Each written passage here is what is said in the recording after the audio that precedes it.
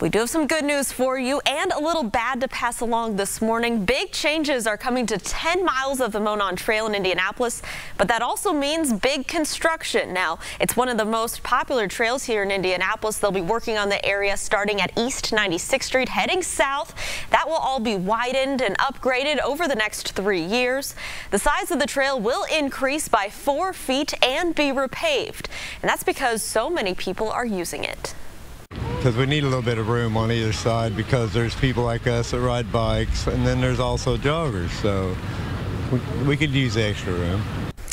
Well, that work will be done in sections at a time, and the construction will not impact any portion of the Monon Trail in Hamilton County. And Kyle, yesterday would have been a great day to